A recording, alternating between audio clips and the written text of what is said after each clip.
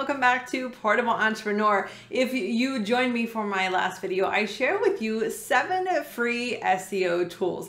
But today I'm going to get a bit more specific. I want to take you inside my favorite SEO tool, Semrush, and I actually want to show you all of the free features and data that you can extract from a free Semrush account, even if you don't sign up for the whole thing. Their tool is really my favorite, and it just keeps getting better and better. At this point, they have over 40 SEO tools, plus other tools that help you with content, advertising, social media management, competitive research, and reporting. Now, I've gone in depth before, showing you exactly how to use all of the different features that Semrush has in a full-on tutorial, which I'll link to down below. But today, what I want to get into are the specifics of exactly what you can access and the data that you have right at your fingertips that you probably don't even realize when you get a free Semrush account.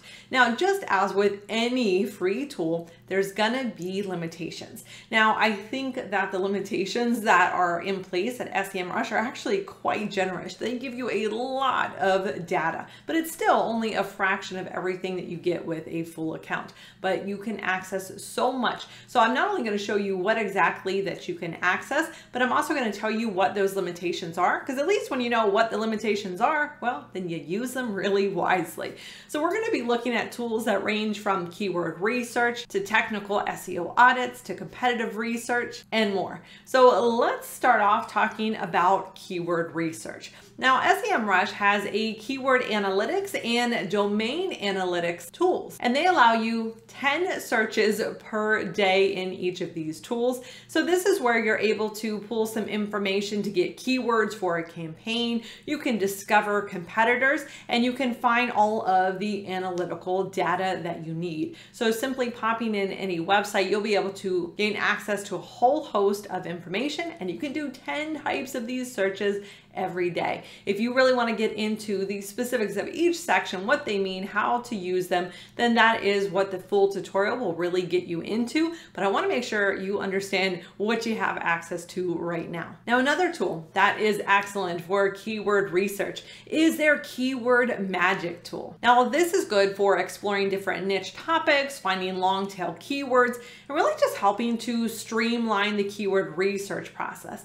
And here you also get 10 reports per day. You just can't save those, but still 10 reports per day is a lot of information. And now that you have your keywords, well, we need a way to track them. So now you're able to use their position tracking tool, and you can track up to 10 different keywords. Now, one thing that I really like to do, and I would really recommend that you do even with a free Semrush account, is to set up a project for the website that you're working on. So with a free account, you do have access to one project for one website, but each project gains access to 12 different tools, all designed to help you grow that website. Now, the Semrush site audit is very detailed. It's very helpful. It gives you recommendations, and especially if you're still learning, they still point you in the right direction, so you have a better understanding of what things mean and how to go about fixing them. Now, if you have no account with them at all and you can't log in at all,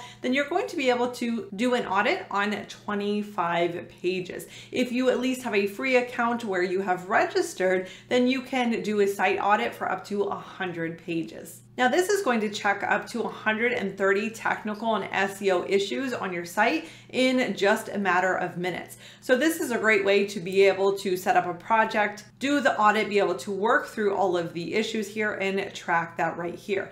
If you ever need to do this for a different site, well, you can always delete the first project and then add in the new project, but you just will lose the data from the old one. Now, in their post tracking tool, you can also track up to 5 pages that are going to help you measure the success of your external content. So that's any of the content that you have going on out there outside of your website to really track its performance there. Now, with a free Semrush account, you can also set up a free SEO content template. This is going to allow you to connect it to your Google Docs. And when you do that, this is going to help you write better SEO content because this is going to give you recommendations right there. So even if you have a writer who is working on your content, you can have them use this free tool so they write better optimized content, and you can always run their content through this tool as well, just to see if there's any updates you need to make before you make the post live. Now let's talk about social media. Obviously there is an influence in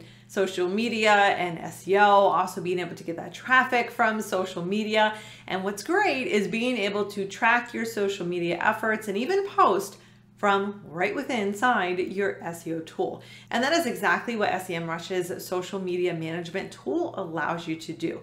So with a free account, you can track up to 10 social profiles. What I like to do is not only add in the websites or the businesses social profiles there, but when we have extra profiles available, I also like to add in the top competitor social profiles. That way we can see what's going on with their website and see if we need to tweak our strategy at all. Now they also have the social media poster. This way you can post to more than one social media account from the same dashboard, which is really helpful. And the free account allows you access to 2 different accounts that you can post to at the same time. Now, another thing that I find helpful is to have scheduled reports simply emailed to me. That way I don't always have to fire up my full tool and go in and find the information I'm looking for, but rather I can customize a report that is specific to me and the site that I'm working on. So it gives me exactly the data, all of the information that I want so I can make my next decision. And with the free account, you can have access to 1 free PDF scheduled report. Now, everyone, account or not, also has access to Semrush Sensor. And this sensor tracks Google's volatility each day,